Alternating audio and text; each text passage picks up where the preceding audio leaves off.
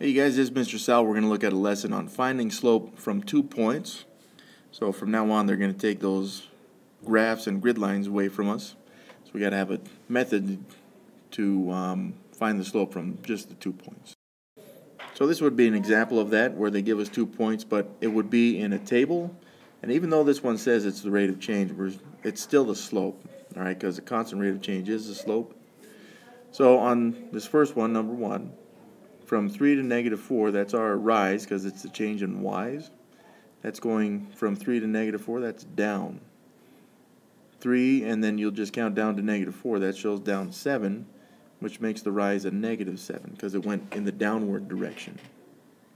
For the x's, this goes from negative 2 to 5. That's going to go up.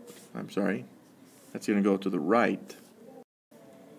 And again, if we're counting, that would be 7.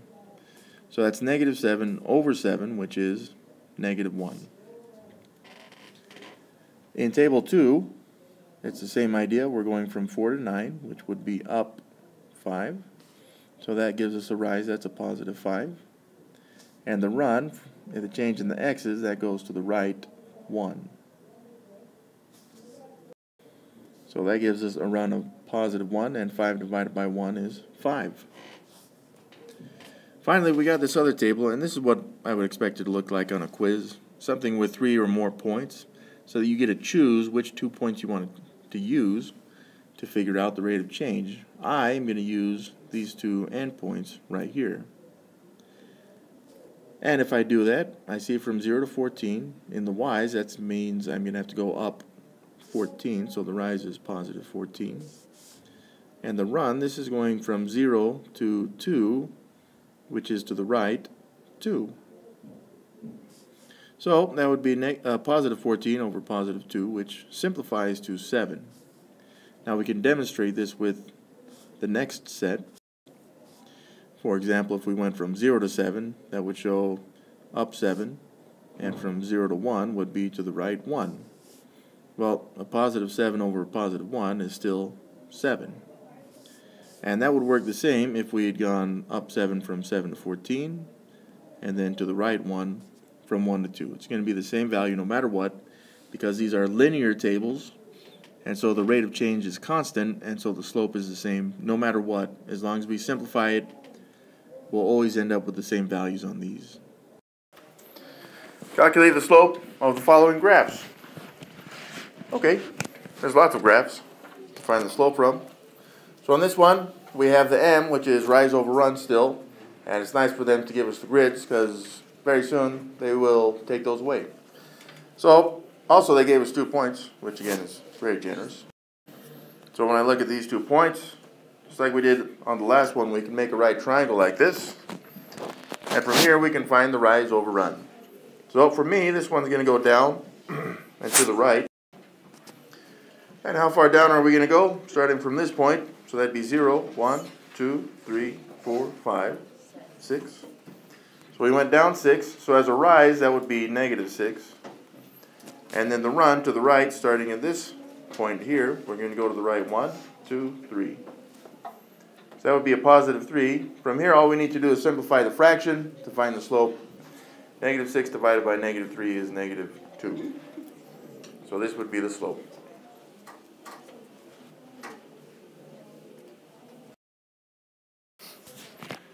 Take 1 minute and try number 2 with your neighbor, and we want to find the slope of this line.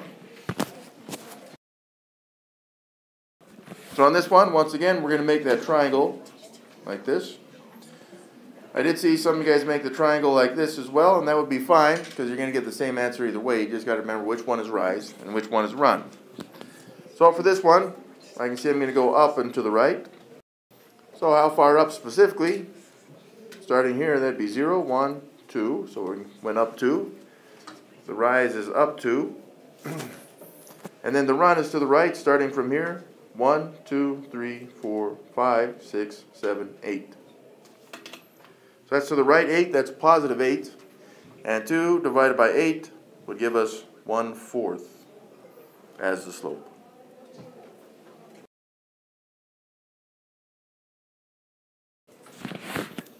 Now this one doesn't give us the line, but it does give us the 2 points there at the top. Take a minute with your neighbor, graph those, and then find the slope. All right, let's do this one. So we've got this point at 4, 3. Now remember, it's always in alphabetical order, so the 4 is the x value, and the 3 is the y value. So on the x-axis, I would find 4, and the y value is 3, so I'm going to go up 3. So this would be where the point is, 4, 3. Right there. And then the other point is at 0, 1, so the x has 0 value, so it's on the y-axis somewhere. So starting here at 0 would go up 1. Bam, there's our next point. From here, we actually don't need to draw a huge line, just something to connect these values together. Well, maybe something a little bit better than that. That's okay. Because we're still going to use these 2 points to draw our triangle. So I'm going to draw something like this one, right here. Now we're still looking at rise over run for this. So we got to figure out the rise. And this one goes up. How far up does it go? 2. So rise is, for now, it's up 2. And then the run to the right. So it goes to the right 4, which would be a positive 4 there. And positive 2 divided by positive 4 would simplify to 1/2. So there's our slope after we created the graph like it asked us to. All right, take a minute and try this one with your neighbor.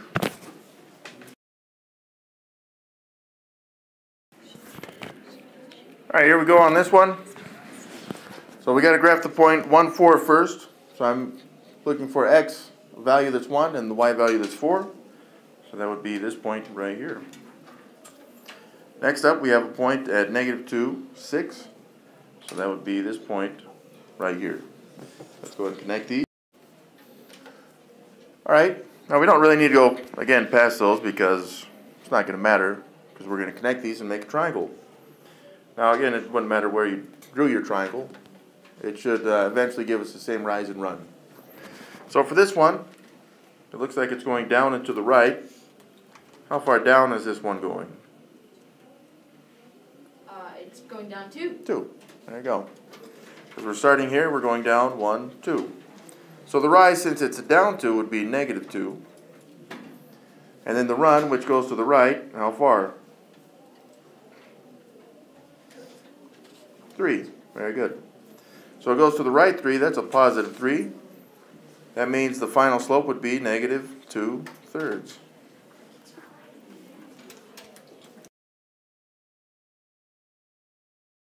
So on this one, yeah, if you did that, you'd go up 2. But in this case, you're going to the left 3. So that becomes a positive 2 over -3, like this. But it still has the same value with just the one negative. Again, we can show the way we did in purple. The negative's in the numerator with the rise. In the green, it's with the run in the denominator. All right, take a minute with your neighbor and try this one. Find the rise and run and slope of each line shown below. You have to think of a way to use the coordinate points to find the rise and run. So it's a little different because they took the grid lines away from us, which we expected. Take a minute with your neighbor and solve this one. So let's just kind of look at the basics on how to do this. We've seen this before, especially in one of the quizzes when we found the equation for it. So here's what's happening. We're going from this a value. I'm going to go up to the b value. So I've got to find the distance between these two y values first, and that would be the rise on this one, once I figure this out. Well, the a value, its y value is 1, and the b value, its y value is 3. So I can see on this one I'm going up, but how far up am I going? I'm going from 1 to 3, so I mean we could just simply count that, right? So from 1 to 3, we went up 2, so that's a rise of 2. Next up, we're looking at the x values for the a, which is starting at 1, and we're going to b, which also is at 3. So in this one, we're going to the right, and this one, of course, wasn't drawn to scale. So we're going to the right from 1 to 3, and again, that would be to the right 2. So the run is 2, and the slope would be 2 over 2. which divided is 1.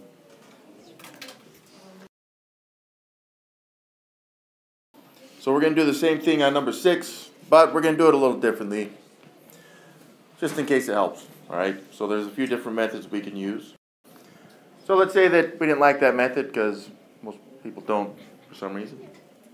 Then you could still draw a triangle, and you're still figuring out the rise, in this case up, and the run to the right. So up is the rise. How far up is this? Well, we're going from, again, this is the 2 to 8. So how far is that? 6. 6, yeah. So we're going to have to go up 6. Let's show that. So if you take the 8 and subtract the 2, you get 6. That is how you find distance between values, because it's the difference between them, okay? And that's why difference is subtraction, is because we're finding the distance between these. So 8 minus 2 is 6. And in the x values, we're going to the right from 1 to 4. That would be to the right 3, because we can do 4 minus 1, which is 3. So the run is 3. Well, 6 divided by 3 is 2.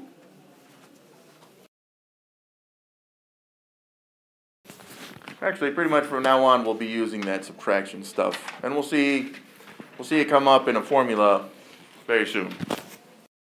So take a minute and try number 7 with your neighbor. Find the rise and run and slope. All right, here we go on this one. Again, we shouldn't need grid lines.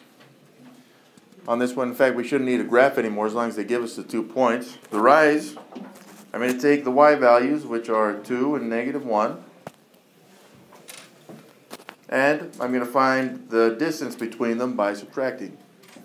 Now that's minus the negative, which is going to make that plus 1, which would make that 3. So in the slope I have 3 over the run, which I'm going to take this 2 and subtract the 1, which is the difference between those two values, 2 minus 1, which is 1. And 3 divided by 1 is 3. All right, you guys get started on this one. All right, here we go on this one. Again, if you're drawing the triangle or however you're doing it, it's still okay. In any case, to find the distance for up and to the right on this one, again, we're going to use subtraction. So I'm looking again at the y values for the rise. I'm going to take the 6 and subtract the 2, the other y value, and that will tell me the rise, which is 4. The run, I'm going to take 1 and subtract this negative 3. And when I subtract a negative, I end up adding, which would make 1 minus negative 3 positive 4 right there. So for the slope, I've got a rise of 4 and a run of 4, which simplifies to 1. All right, let's look at 9 as well. So on this one, again, I'm looking at the rise, so I'm looking at the y value specifically, because the y values are up and down. And this one is going from 3 to negative 2, so the distance will be subtraction. 3 minus negative 2 would be the same as 3 plus 2, which is 5. The run is the x values, so I'm going from 0 to 4. So I've got 0 and 4, which I will subtract, and that gives me negative 4. So the slope on this one, 5 over negative 4.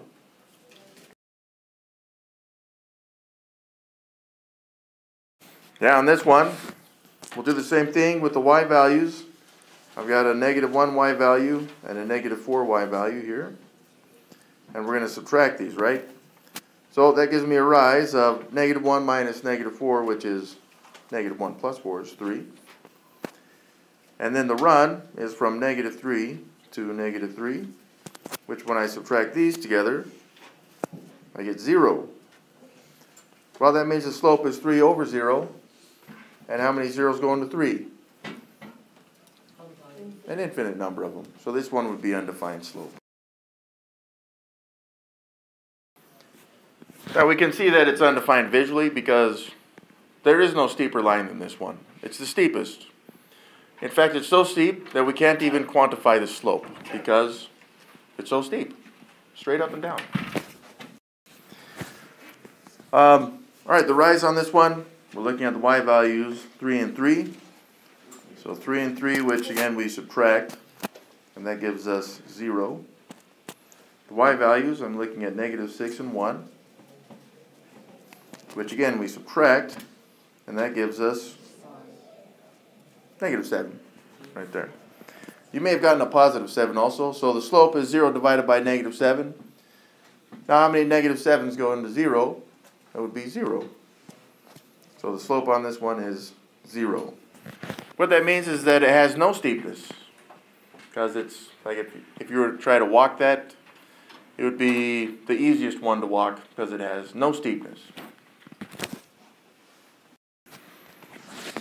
Alright, same thing on number 12. Again, we'll look at the y values for the run, 2 and 0, and we'll subtract these to get 2. The run is with the y values, 2 and -4, but we do need to subtract these. 2 minus -4 is the same as 2 plus 4, which is 6. So 2 divided by 6 simplifies to 1/3.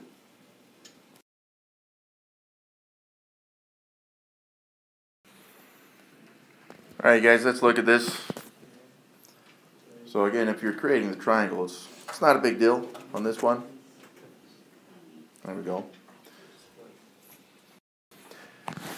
And in any case, we can see it's up and to the right, so we know the slope should be positive.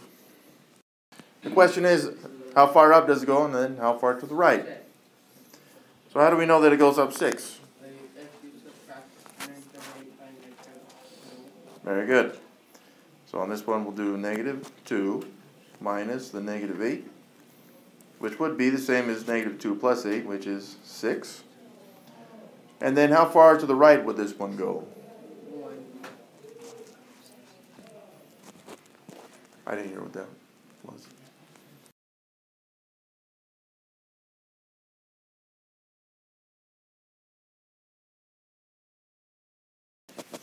Just to get to the y-axis would be to the right 10, but then there's another 10 just to get to the point.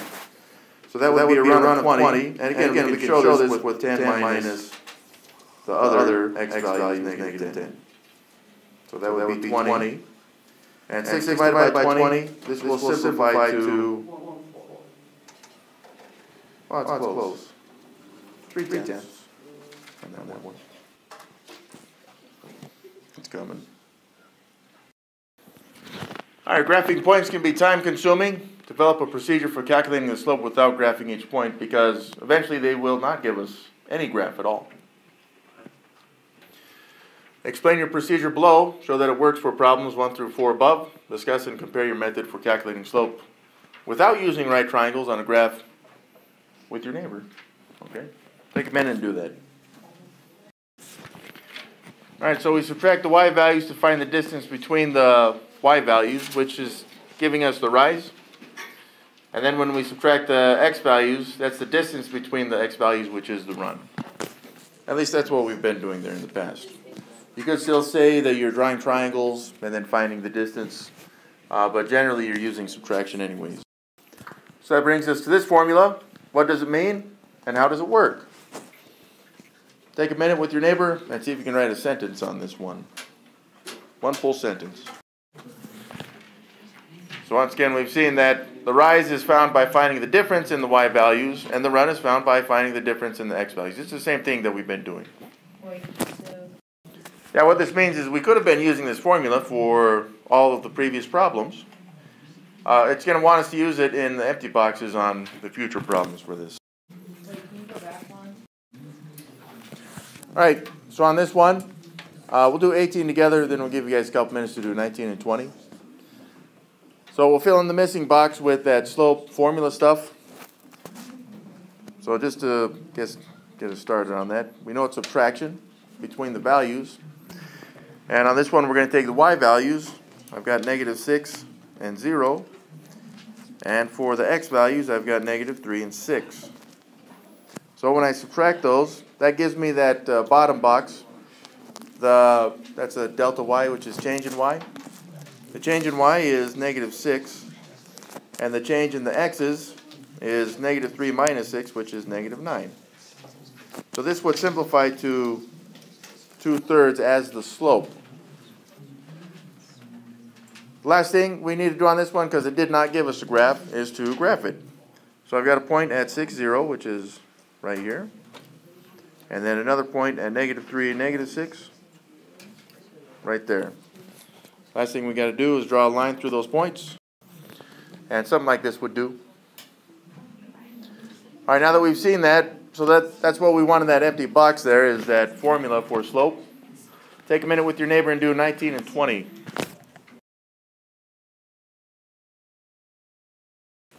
So on this one, I'll do the graph first, and then we'll do the slope for this one.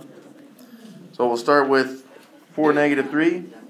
1, 2, 3, 4, down 3. So that should be this point, 4, -3. And then we've got -5 and 9, which, I don't know, it'd be up here somewhere. Now that's off the grid for us, but that's okay. We can still graph this. And there's our graph, approximately. So now that we have the graph, let's find the slope. So once again, we know the formula is going to divide the rise and run and subtracting the x and y values.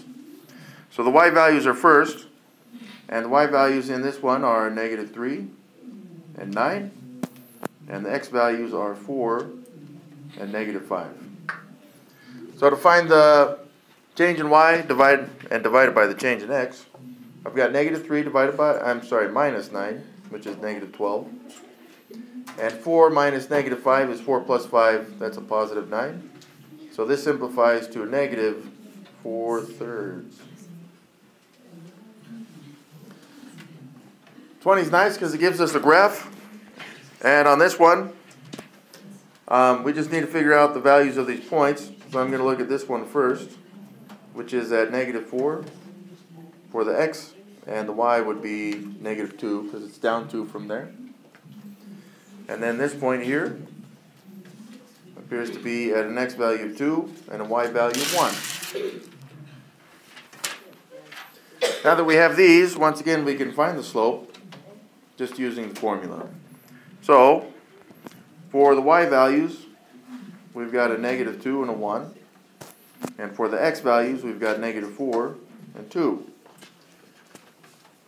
So -2 minus 1 would be -3, and -4 minus 2 would be -6. And that would simplify to 1/2.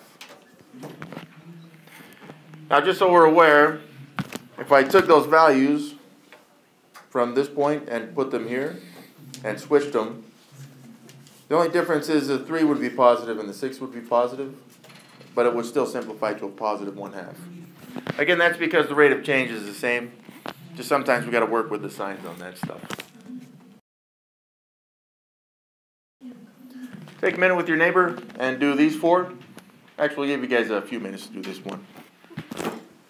But work with your neighbor. Alright, I'm actually going to focus on 24 to start with on this one, then we'll show you the answers to the other ones so you guys can check your work. But on this one, here's the only information it gives us, is that we have this point at -1, -7, which is right here. Okay. The other piece of information is that the slope is 5. So even if we looked at the formula for this one, we have a y value in that point that was given at -7, and then an x value that was given at -1. Well, here's what we know then, because the slope is 5. Whatever we do with these values, we need to get 5/1, or some fraction that equates to it, like 10/2. So you could fill in the values by solving the equations, but the other classes didn't like that very much. So I'm going to skip that part. Here's what I'm going to do. So I'm going to look at the slope as 5/1, which means that from this point I have a rise of 5, and then a run of 1, which would give us this point. From there, I still have a rise of 5, and then a run of 1. And, well, I guess that's all the points I can fit on this one. So, that gives me this line, or something like it. And I just need to fill in the points that we found. So we found 0, -2. Or you could have used 1, 3. Which, if we filled into the table, for example, 1, 3, right there, it would give us -10 over -2, which simplifies to 5 over 1. But if you plugged in the values from the other point at -2, 0, this one would give us -5 over -1, which still equals 5 in the end on that, okay? So it wouldn't matter which of these 2 points you fill into the formula, it still works.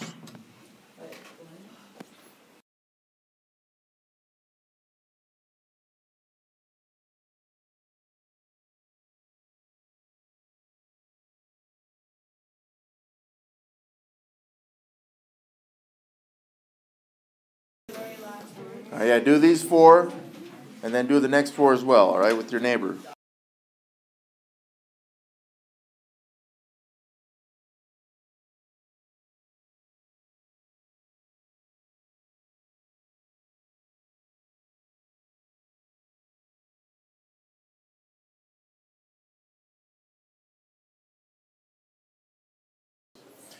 All right, guys, there's the answers for 25 through 28.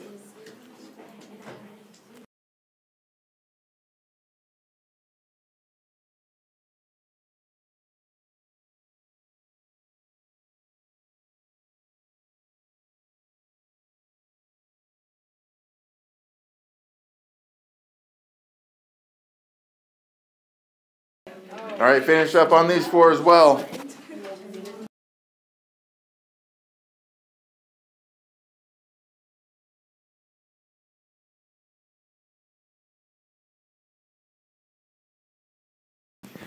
So on number 31, all they give us is a slope, which means all you need to do is draw a line with the slope of 3/2 and then find your points to put into the formula, all right? So we'll still use the formula on this.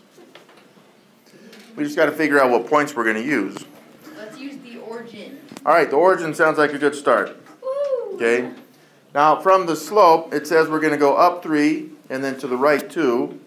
So I'm going to go up 3 and to the right 2. That gives me my next point. And I can continue this pattern up 3 to the right 2. Kind of like with the stair steps. But just like with the stair steps, we can continue this pattern also to the left with an up 3 to the right 2 stair step, okay? So this would be my next point. 3 and 2 again would be this next point. So we can connect these now. And that would be the line. Now would it matter though if you took this line and moved it over here? No, it wouldn't, okay? You're just using different points in the formula. But with the ones that we have, that's okay. And we did start with the origin on this one, which is at 0, 0. And then we can use any of these points. I'm going to use this one right here at 2, 3. So I have a y value of 0 and an x value of 0, and then a y value of 3 and an x value of 2. This would give us -3 over -2, which would simplify to 3 over 2. Now let me show that on this one. So that's -3, and 0 minus 2 is -2. The two negatives with the division become a positive 3/2 on that. 32 is much like the last one that we did where it gave us a point in the slope. So we're going to start at 0, -2, which is right here. And then this one shows down 3 and to the right 4 in the slope. So I'm going to go down 3 and to the right 4, which is that stair step. But we can duplicate it over here as well. So we get these points. And from there we can draw the line. And again, in the formula, it doesn't matter which 2 points we use. I can use 4, -5. So in the formula, this should work also. I've got a y value of -2 and -5. And then x values of 0 and 4.